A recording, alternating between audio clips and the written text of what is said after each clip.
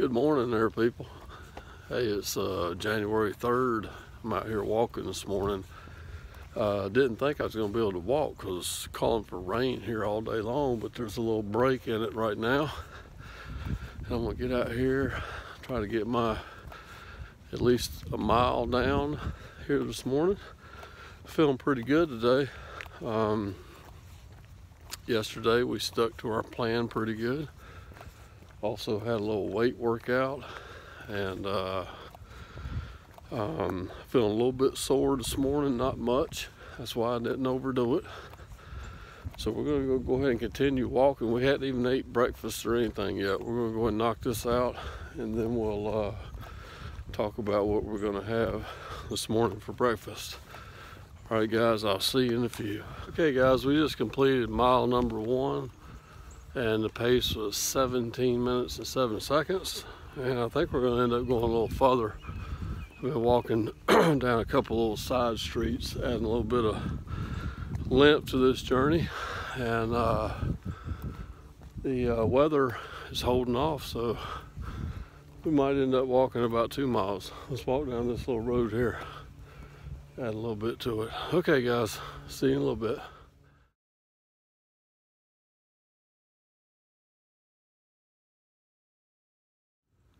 Okay, folks, hey, we're back from our little morning walk. We went 1.61 miles, and it's a little further than we went yesterday, so that's even better. All right, we're gonna go in here and chill out a little bit, rest up a minute, then we're gonna go ahead and get our breakfast going this morning and continue on with our day. I'm sure we'll be posting some more stuff later. So guys, join me. Come on, let's get this thing done. Let's lose some weight in 2019. All right. Okay, folks, back inside. I'm just kind of resting a little bit before I get something for breakfast. I'm going to go ahead and tell you what I'm going to have today. I think this morning I'm just going to have a protein shake, and I'm going to eat a brownie, okay? Because I have some of these leftover brownies from New Year's Day, our little celebration we had here. And I don't want them to go bad because they're so good anyway, you know. But if you are going to eat something sweet or eat something, you know, that's maybe not what you consider that healthy, eat it early in the morning because you've got all day long to burn it off, okay? So I'm going to go ahead and eat my brownie this morning. I haven't even had my morning sun drop. I've been drinking water ever since I got up. So I might save my glass of sun drop to drink with my lunchtime, okay? So there you go. Like I've said before, a couple of tips to keep you successful in your journey is don't cut anything totally out of your diet. Don't say, I'm never going to eat pizza again, or I'm never going to go eat fast food again, or I'm never going to do any of this again. Just try not to do it as often, and keep your portion size under control. If you do, you know, if you go to McDonald's, don't get 2 Big Macs, 2 orders of fries, and some chicken nuggets and a large sweet tea. You know, maybe just get, maybe get a chicken sandwich, you know, and don't worry about the fries. Give them to someone else who's with you or something like that. So cut down on portion size. Big important thing.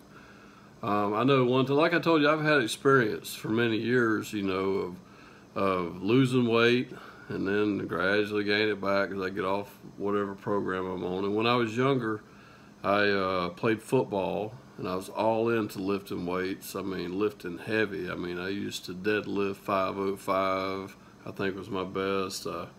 Could power clean 325. I had like the school record at my high school for that. Could bench press. I think the most I ever benched was like 345. Squatted 460 was my best. You know, I used to be all into that power lifting stuff. Definitely not going to do that anymore. Getting too old for that. But we will be using weights, because a weight workout will actually, if you do it in such a fashion at a rapid enough pace to where you can get your heart rate up, after that workout is done, your heart rate will stay up longer. You'll be burning calories long after you had your weight workout, okay? And more so than getting on a treadmill for 30 minutes or going for a walk, because you actually recover a lot quicker from doing that type of exercise. So that's another thing I wanted to touch on. So definitely getting some type of weight workout into your routine is definitely going to help you a lot.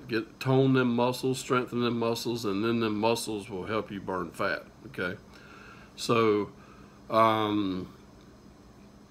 definitely do that. Another thing I wanted to say right quick, and then I'm going to let you go, is like when you do your official weigh-in, okay, go ahead and do it at night, where you're the heaviest at night, because you've got all your water weight and everything.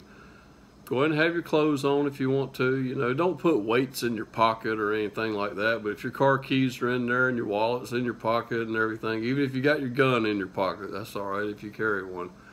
Just go ahead, that first weigh-in, go ahead and make it look bad. You know, make it look bad. Because that's going to be the number that you're going to work from, okay?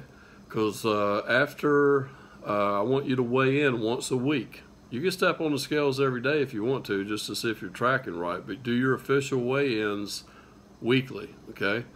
And I guarantee you, a big guy like me, I already know I'm going to lose 10 pounds in the first week, okay? I realize it's probably going to be 10 pounds. And that's going to be a big motivator to keep doing it, you know?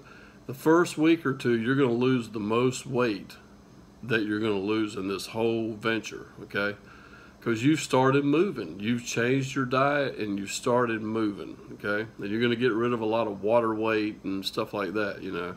And you're going to notice that maybe you might go one rung up on your belt size.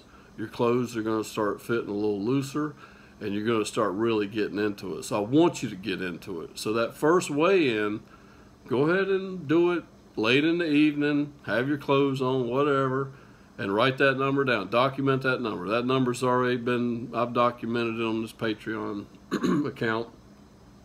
So go ahead and do that.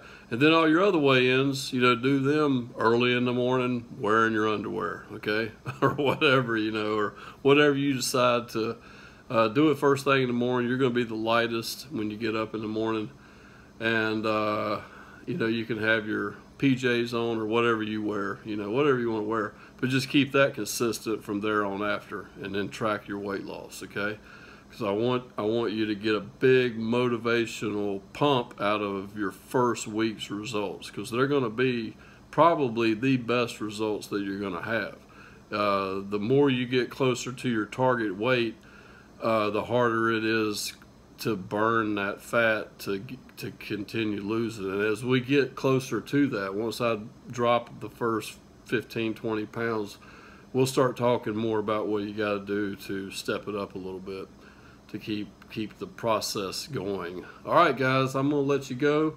There might be another video posted later today, or I might just actually just post some content on what I did. I'll talk about my lunchtime diet and the late day workout. We'll definitely work out again. We'll do a few different movements today, work a couple different muscle groups than we did yesterday, and we'll keep you updated on everything. That's what this Patreon account's for, you know, the folks that are paying $1 a month to watch me lose some weight. All right, I appreciate you out there, and we're gonna keep this going. So have a great day.